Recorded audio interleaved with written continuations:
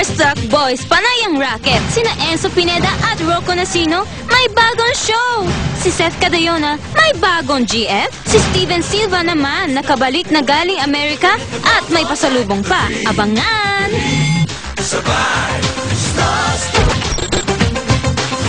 Tuesday, masayang ibinalita ni Enzo Pineda na maganda ang naging rating ng pilot episode ng Love Bug nung linggo, kung saan kasama niya ang fellow survivors niyang sina Sara Labati, Diva Montalaba at Steven Silva.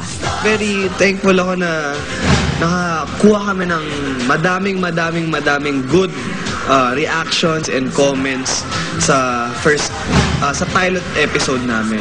Happy po ako na nagustuhan po ng tao ang performance namin. Wednesday, nagpa-sexy naman si Rocco Nacino sa isang shoot for the Cosmopolitan magazine. It's gonna be daring, pero at the same time, sexy siya na wholesome pa rin. Masaya ako kasi this is for Cosmo Centerfold. It's a privilege to be part of that. Nalaman ko na magkakaroon ng sariling page sa Cosmo magazine. So very excited ako, very honored. So thank you, Cosmo. Thursday, iniintriga naman namin sina Enzo at Rocco sa set ng bago nilang show na Kaya ng Powers.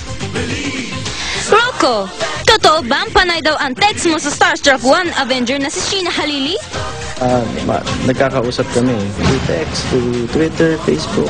So wala namang kumapit dito? Ay, wala naman. Kailan lang kami naging magkaibigan ni Sheena. So, Pero magkaibigan kami. Enzo naman, happy na makatrabaho ang long-time crush niyan, si Rian Ramos.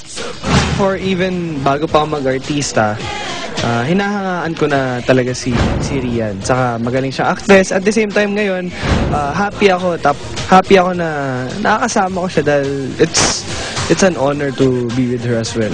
Thursday pa rin, si Seth Cadayona, nabuko namin na may dinedate ng iba. Paano na si Tweetbiz Paparazzo, Dancing Santos? Hindi, actually, yung kay Dancing nga, friends lang kami. Pero, yun, nag-uusap pa naman kami. Tapos, doon sa nababalitang bagong girlfriend,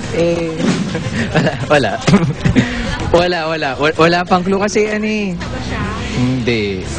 Nasa commercial model siya. Yun, kaya hindi nila makikilala. Ha?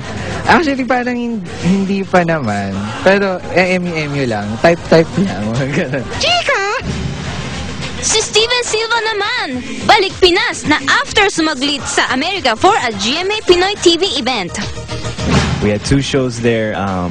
Yung first show sa Santa Clara, saka yung second show sa LA. Yun, that's what I've been doing the last week or so. So that's why you haven't seen me at Party Pilipinas. At syempre ang Love Bug, which is right after Party Pilipinas. So I hope you guys have been watching.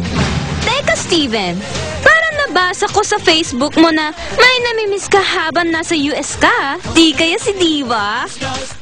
Siyempre, kasi, me and Diva were so close. So, pag nasa States ako, siyempre, nag-miss ko siya. Kasi alam ko si Diva, mahilig siya kumain ng chocolate. So, I bought some chocolates for her and some candies and stuff. Kung miss nyo na rin sina Diva at Sara, at bitin pa kayo sa updates naming ito about the boys, abangan nyo sila this Sunday sa Party Pilipinas. May nakuha akong hint na magkakaroon ako ng dance showdown.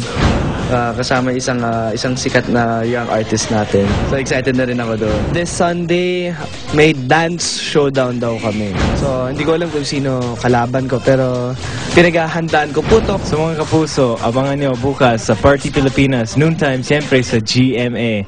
Anong gagawin ko?